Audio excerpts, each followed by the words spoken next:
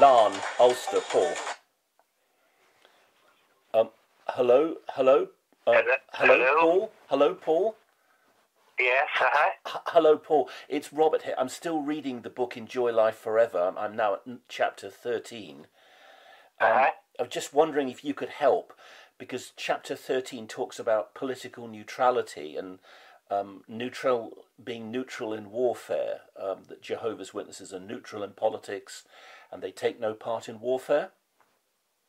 Yes, that's right, But I found out that you get money from the Henrietta M. Raleigh Trust. This is a woman who died in 1945. Her assets were managed by a Detroit bank. And all the money goes to the Watchtower Bible and Tract Society of New York. You can check it up on the IRS tax records. IRS means Inland Revenue Service. It's the American tax office.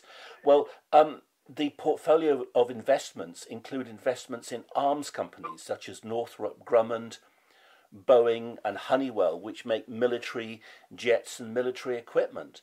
And I'm shocked that the Watchtower gets share dividends from arms companies when you claim to be neutral. Right. Well, listen, I'm just actually in a Zoom meeting here at the moment. Okay. So I'll look into that there and give you a wee tingle back. Yes, not. I'm going out today. It's going to have to be late this evening or one evening next week, not on a Monday. Right.